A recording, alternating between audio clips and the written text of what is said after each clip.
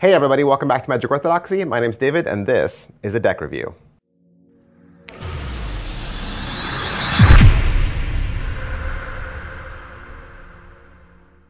Hey, today we're going to look at the Deck 6 deck from James Robert Watson. Alright, so what is Deck 6?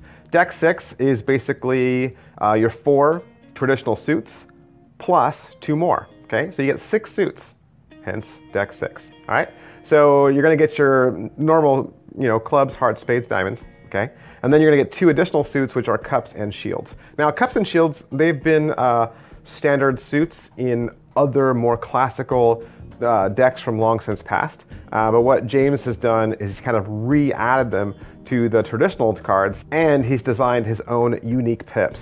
And the interesting thing about his 2 new pip designs with the cups and the shields, he didn't just come up with something off the top of his head. He didn't just design something completely brand new.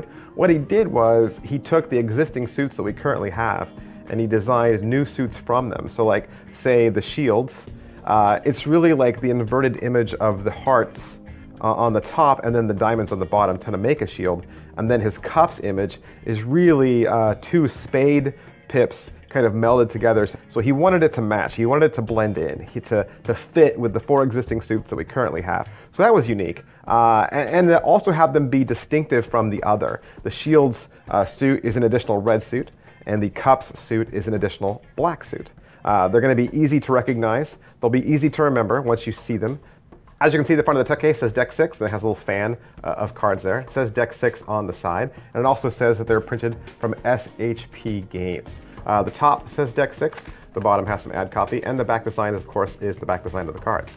This is a very big box, okay? This is a very big box. This is not a small size box, but here's what you gotta be thinking about this. This is really a box for gameplay, all right? This is a box and cards for card games. So this is probably going to go in your shelf or in your drawer with your other games, like Uno and Old Maid and things like that. Okay, so this is really a gaming deck. Another thing to note about this card box, and this is just me. Okay, this is just me. The cards have lots of space inside of here, so they do kind of rattle around. It's not a tight fit. It seems, I don't know, maybe the box and the deck come from 2 different companies. I have no idea. But you do get a little bit of rattle in there. There's some extra space. That's pretty much it for the tuck case. Let's take a look at these cards. The back design has a giant white poker border, and then the back design is merely comprised of the 6 suits in just a random order. So they just go up and down, side to side, and that pretty much is the back design of the cards. Again, this is a gaming deck, okay? This is a deck that you're gonna play poker, and things like that with, and so that, I believe, is the best way for you to think about this. And really, because you have 6 suits, this is a deck of cards for more than just 4 players, okay? Sometimes there are card games that involve more than 4 players and everyone needs their own suit. Hence, this is why you would get a Deck 6 deck. A lot of people always ask how the cards feel, how they handle, the quality of the paper, and then put into all of that. The best thing I can do for you is measure these with a caliper, just to give you an idea of kind of how thick they are. Maybe you'll see how they compare from one deck to another. If I stick 10 of these into a caliper, my reading comes to 3.03. 3.03 is pretty thick, okay? 3.03 is on par with a casino grade stock.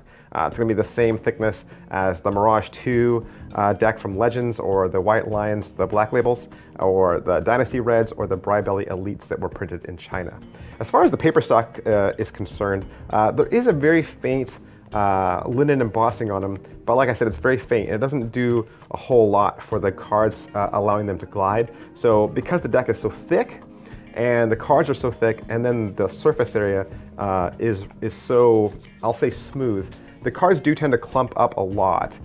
You don't get a nice even spread that you would from, say, United States Playing Card Company. And part of the reason for that is just the printer. I think James Watson getting these printed from SHP Games, I don't know how many card games they produce. They probably just do card games, not necessarily playing cards. And so you're not gonna get the same quality, okay, of playing cards that you might be familiar with, but it's perfectly good for playing a game of poker or bridge. All right, so what are you going to get with this deck? One of the things you're going to get is you're going to get 3 different jokers, okay? You're going to get 3 different jokers, 2 different colors, and then 1 is a blended color. So 3 jokers for 6 suits. And then the other thing you're going to get is you're going to get 6 info cards. That's right, 6 ad cards. It's kind of a lot. 6 ad cards, and you know, James says just, you know, chuck them before you start playing. I don't know, maybe it would have been cool to give us a couple more jokers. You know, in a standard deck you get 2, so maybe with 6 suits, maybe I get 4. I mean, 1 ad card does tell you about, you know, what deck 6 is. Another ad card does tell you, you know, what the different poker hands are, so that's helpful. 1 ad card is just, you know, credits for the people who helped design the deck. 1 ad card is just decorative. 1 ad card gives you a list of other games that you can buy. And 1 ad card tells you a little bit more about SHP games. The pips, indices, and court cards will be pretty standard. I think you'll recognize pretty much everything. There's nothing new to learn, okay? And while they may not be the pips, indices, and courts that you're typically familiar with, they're perfectly fine for gameplay. All right, so that is my review of the Deck 6 playing cards from James Robert Watson. If you'd like more information about this, I'll stick the link below for you in the description, but you can visit thegamecrafter.com or you can visit jamesrobertwatson.com. As always, I want to thank James Watson for allowing me to have this deck so that I can do the review for you. Thanks, bye.